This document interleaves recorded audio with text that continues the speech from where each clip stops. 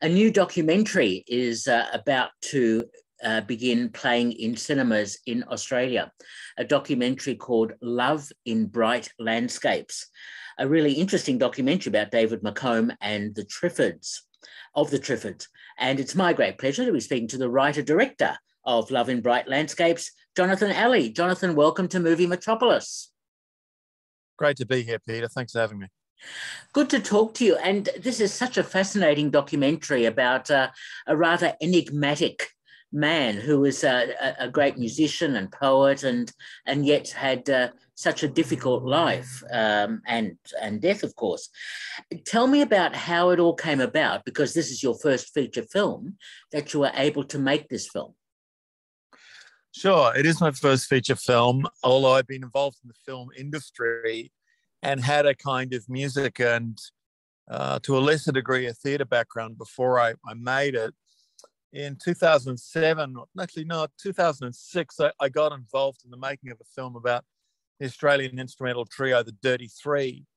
One of the members of the Dirty Three is Warren Ellis, who worked with David and the Red Ponies and now plays in Nick Cave's band, The Bad Seeds, and also works with him in a duo format. So I watched that film get made and I learned a little bit about it. I was the writer-researcher on that film. And I'd also been working in the film industry by the time I worked on that film for about 10 years working in distribution. I've been working for a company called Madman Entertainment and just learned a lot by watching. I learned a lot about distribution, learned a lot about how deals work and a lot about how the broad sort of industry operates. Before that, I had a theatre background, so I learned a lot about characters and tension and storytelling and the sort of tenets of how to build and deliver a story, which is equally as important in documentary as with any other filmmaking form. As to how it all happened, I met David in 1994, interviewing him about a solo record he had made at that point called Love of Will, which is covered in the film. And I had also seen him play solo by that point and also as part of a band called the Black Eyed Susans, which he formed in 1989 in Perth. Was kind of a satellite member of by that stage. And he passed away about 5 years after I met him, and I'd always wondered what had happened to him. But even before that happened, I'd come to the realization that the Triffids really didn't sound like anybody else.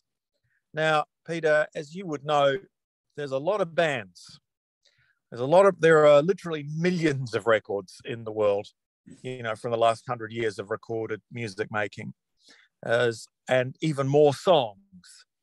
So when you come across a catalogue that sounds as unique sonically as David's did and does, and carries with it the imagery and imagination and poise and sheer commitment to quality that his carries, and also the wildly intuitive nature of the music behind the songwriting, usually, more often than not in his catalogue, executed by the Triffids. It's a fairly unique combination. So I wondered what had happened. And I also wondered why somebody who created something that I think is a really brilliant and special body of work in the broader Australian arts just hadn't really been recognised beyond a kind of cult following. And I thought, well, you know, no one else is doing it, so bugger it, I will.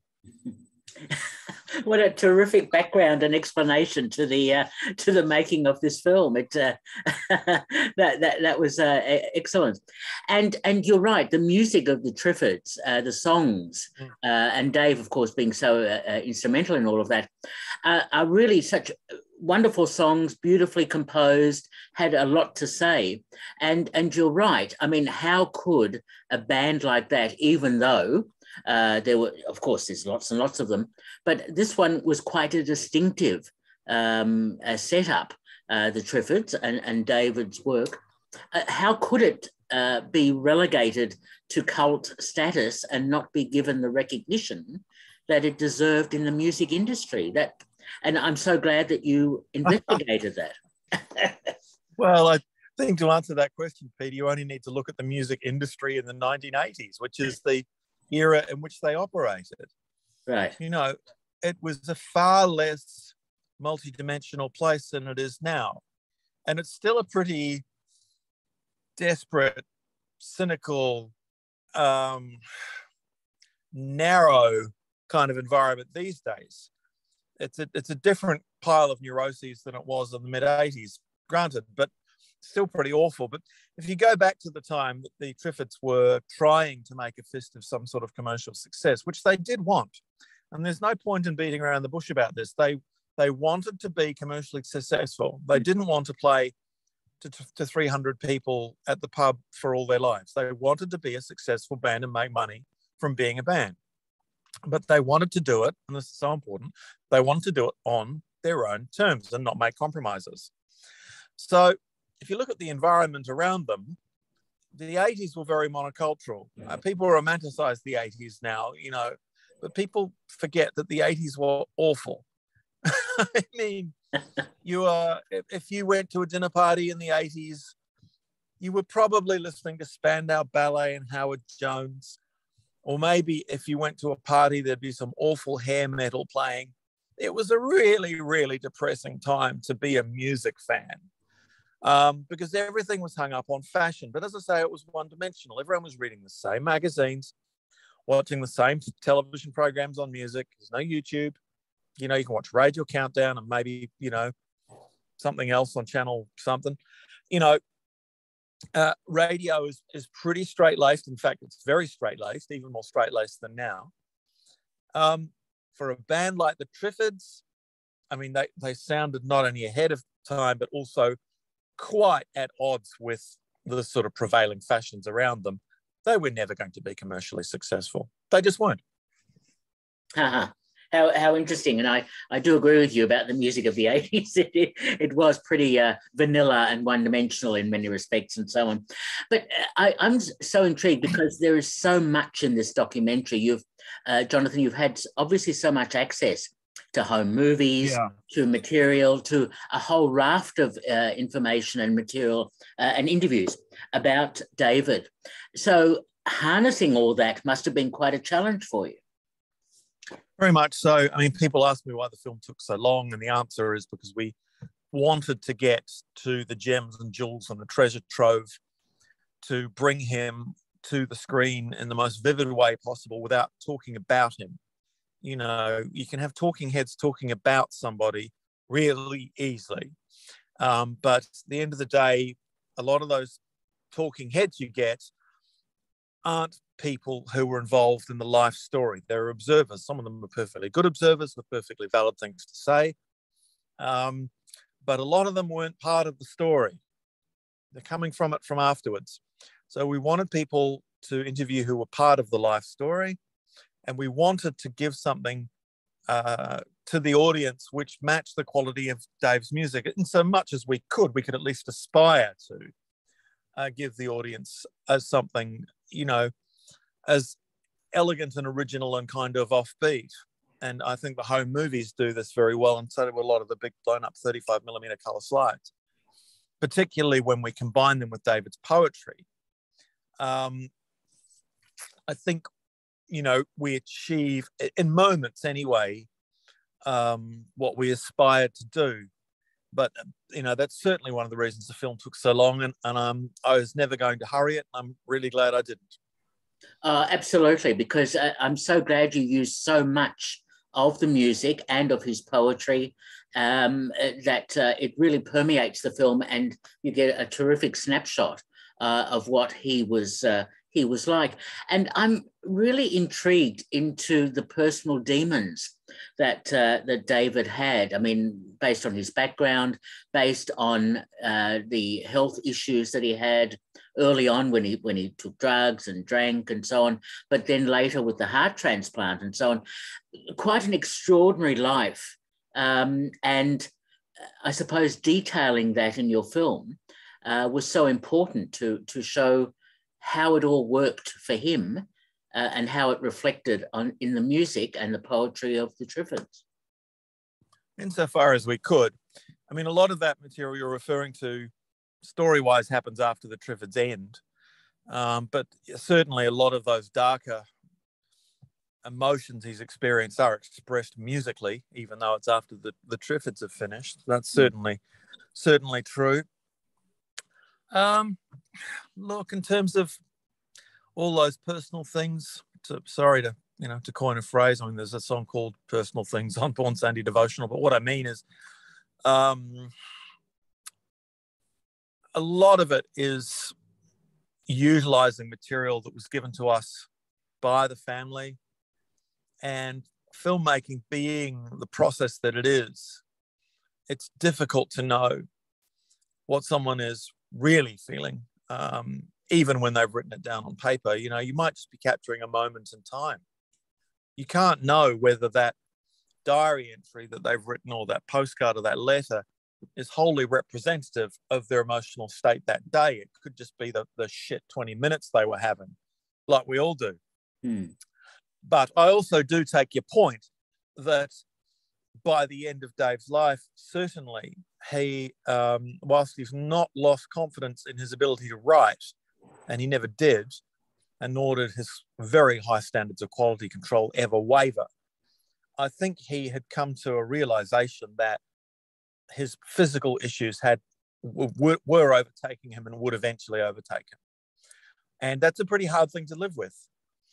And the other thing I think about Dave really is he was just desperately unlucky in so many ways, but particularly with what happened with his heart, because there are so many people who have done so many worse things to themselves who are still alive.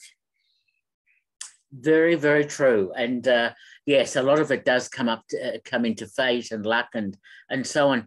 With the family giving you so much material and support, etc., to make this documentary, were there any issues that they had about what you could cover, what you couldn't cover, or what were no-go areas? Because I'm quite intrigued sometimes when a family is involved with a documentary, how much control they might have had. Sure, good question. That's a fair question. The family kind of appointed Robert McComb, David's elder brother, the third youngest of the four brothers, who was a member of the Triffids, to be the kind of family representative. And Rob lives in Melbourne, which makes it practically, very easy. The other two brothers, when we were making the film, were both living overseas. So it was logical for Rob to kind of be the family representative. Harold and Athol, David's parents, were getting on in years and indeed sadly passed away before the film could be completed. That said, I'm so grateful and happy that they're both in the film. Rob really gave us the freest of free hands. I mean, he saw several different edits of the film, several different cuts of it, and never once did he say, "I don't want you to say that." He realizes that his brother was an enormously talented person who deserves a documentary. But at the same time, more than most people, really, Rob is quite aware of David's frailties as a human being. And he was very, very pragmatic, actually, in saying, well, if you don't present the side of David, you're not really doing the job you need to be doing. So we were very grateful for that support and for him being so understanding. And so really the answer to your question is they didn't interfere in the least. Interesting to hear that. That's a really solid point for you in terms of giving you carte blanche pretty much to make the film that you wanted to make. So, and you've already alluded to this, as you say, you've taken quite a while to make this film. Tell me about the editing process, because I can imagine with so much material on offer, fashioning that into the tightly constructed film that we now see, Love in Bright Landscapes, must have been quite a task for you. It was a pretty big task. We didn't really start editing till about 2017. Halfway through that editing process, 500 new stills from the family, actually rather from the estate, were offered, and we felt that we had to, we had to include those. In the middle of the editing process, we're also, looking at which television properties we can license, how much music we can have, because all these things inform how you will use all the other material.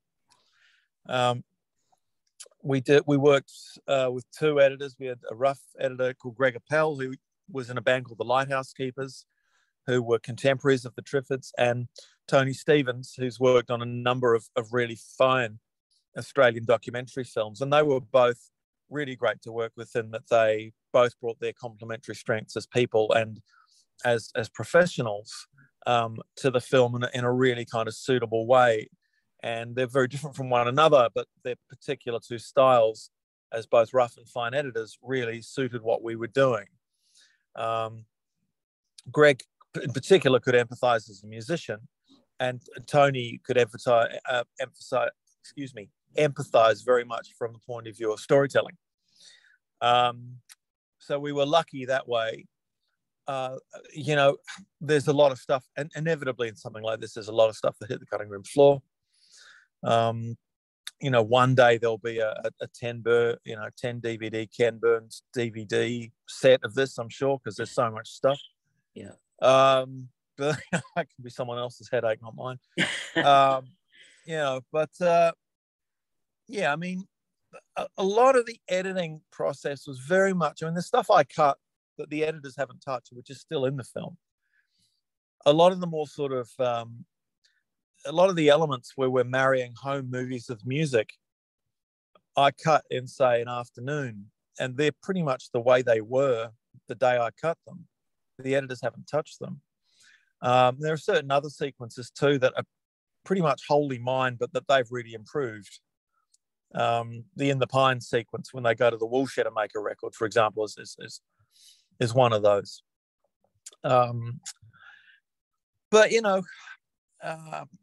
David, I think, really worked from gut instincts on what he was doing artistically pretty much all his life, and that's the attitude I took to this film. Sometimes people would ask me, well, why did you make that decision? And all I could really say was, well, it just sort of felt right to do. And in an editing suite, when someone wants a reason for something, that doesn't often make a lot of sense. And then 3 weeks later, they'd say, oh, I get you now. But on the other hand, what you've really got to remember as a writer-director is that a lot of projects fail because, someone thinks they're an auteur. This business is about listening. My editors would always give my ideas what they called their day in court. And if I could justify my ideas, they'd say, okay. And if I couldn't, ultimately, they'd say, well, I don't think this should be in the film. It's a matter of really listening to people. And sometimes, you hold them or you fold them. Sometimes you got to stand your ground and say, no, I am going to do this. And other times you just have to say, well, my instinct tells me you're right, so we're not going to do this. But when I made those decisions, they were usually based on instinct, nothing, based on intellect. I wasn't thinking about what they were saying. I was sort of feeling whether they were correct or not. And when they were, I think we all made the right decision. I think you did, because the film has turned out to be extremely winning in terms of presenting David McComb. And so all of that is great. And you also had some really good people behind you. I mean, Tate Brady as producer, and Stephen Amos, who I know quite well, has been involved. So you have some excellent people who are making sure that you are producing something or directing something that is first-class effort. Oh, look, those guys have been great, particularly Tate has been quite instrumental in getting the film finished. The thing with Tate Brady is that he's just so experienced. And, in terms of ensuring we're able to get a producer offset from Screen Australia, introducing the film to certain distribution, screening networks, and, industry places where we may not have been able to show it without his involvement has been instrumental. That said, we had pretty much finished a fine cut of the film before he got involved. He has been instrumental in shepherding us through the last processes to get it finished. And as I say, we're very grateful for his involvement. but I'd put someone like Tony Stevens in the same category. He's a fantastic editor, and it was because of our relationship with the Documentary Australia Foundation that we were introduced to Tony, and very grateful that they did that, because this business is all about the right person, and he just ended up being the right guy. And Tate was good that way too. I mean, he had these networks. For example, when we did the audio mix, he introduced us to Paul Shanahan from Final Sound, and he was absolutely the right person to run the audio mix in terms of the resources and people that he was able to bring to it. So, very lucky that way. But I guess that also goes back to the industry experience I had for years working at Madman, and sort of, meeting a lot of good people. But good people aren't always the right people, and you need the right people. And we would not be in a position where we finish the film and being able to exhibit it and also battle through COVID without the right people. There's just no way. Yeah, absolutely understand that. And it's now, of course, great to see the film is getting distribution, and it's being and it's being released across Australia, and that's terrific, because it's documentaries like this that need to be seen, and preferably in a cinema. Well, you're so right. The only way for documentary makers to make real money is still, believe me, on a cinema screen. Obviously, there is always the TV sale one is fighting for, but you don't tend to get things like TV sales without some decent theatrical behind you. Now, of course, there are other options that exist in our day and age.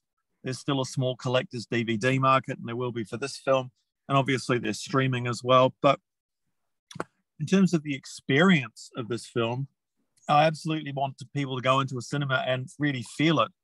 See the visuals on the big screen and hear the sound mix we've done, because it's the optimal way of experiencing a movie. It just is, and I like sitting on the couch and watching Netflix as much as the next person, but, there's nothing like a theatrical experience. There's really not. And I think in terms of, if you're a fan of music or poetry or art, the rewards of seeing our film in a cinema will be tenfold. Absolutely, I fully endorse that. And I'm wondering too, your film, just like a number of other music documentaries of musicians and so on of the past, whether this will create a new interest in the Triffids and in David McComb, of course, and so that there'll be much more interest in playing that music and having that music available. Yeah, I mean, there are always people newly engaging with David's work, and some of them will be through this film. But I just say that there's been a renaissance underway for Dave's work for 20 years, and it's not really showing any signs of abating. The Triffids started to reissue their catalogue in the mid-2000s. His a book of his poetry was posthumously published, as we mentioned in the film. There's been a biography written of him by the photographer Blethyn Butcher. There's been a collection of writings on David published through Fremantle Arts Press called Vagabond Holes. Good art sticks around. And I think somebody like David, the appreciation for him only grows. I think our film, and I'm pleased that it's well received, of course, but it's only one of a number of projects that have been instigated partially to give him his due.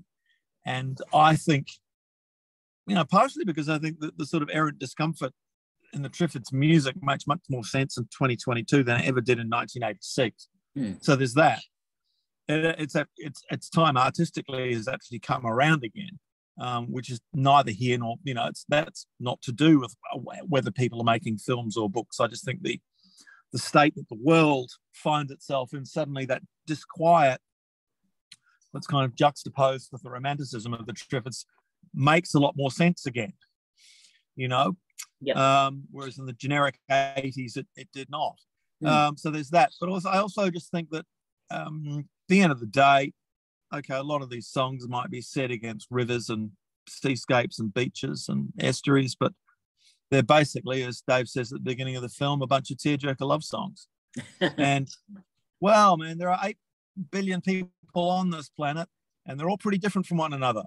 You know that. But I'll tell you this, no matter what your ethnicity, what your gender, what background you have, however you identify, whatever, whoever the hell you are going to fall in love. It's going to happen to you. You know? And apart from the fact that we make art, that's one of the things that separates us from animals. And David wrote about that better than just about anybody. And I think that's a real reason his art and his music survive. I think that's a terrific comment. I absolutely agree with you and endorse that. Jonathan, just to conclude, I must ask you, are you working on any other projects at the moment? Well, like any good filmmaker, there's a couple of screenplays in the bottom drawer. They're not in an advanced state. Certainly no documentaries. Been too busy with this one. But I like the idea as a writer of just being able to make something up, without the stricture of documentary, where you have to deal in facts and, truths and, well, even not necessarily truths, but you have to deal in accurate information. Whereas with a kind of dramatic piece, you can just make something up. You can just create a character out of nowhere, so long as it makes logical sense in the story. You can do anything.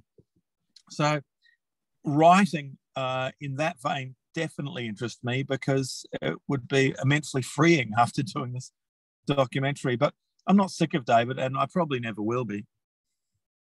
Fair enough too. And just to finally conclude, are there any particular films or filmmakers who either have influenced you or you really appreciate and you like viewing? Oh, sure. If you look at a lot of that rural sort of Western Australian footage, the filmmaker in my mind when I shot a lot of that was Wim Wenders.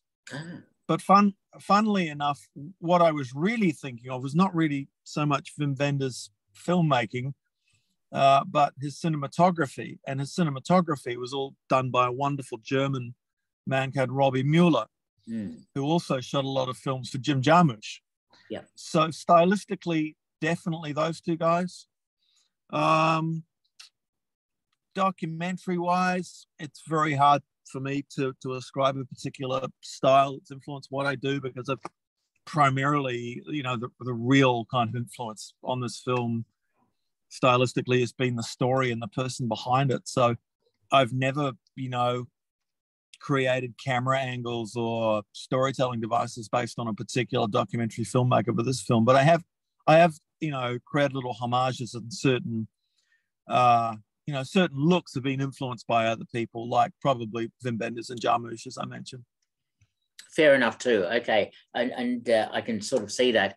Look, we've been speaking to Jonathan Alley, who is the writer-director of Love in Bright Landscapes, releasing in Australian cinemas now. And go and see it. It really is a fascinating documentary. And if you love music, you will enjoy this film. Thank you so much for talking with me, Jonathan. I really appreciate it. Thanks, Peter. Great to be on your show, and all the best with it in the future. Thanks again. Bye-bye. Thanks. Bye now.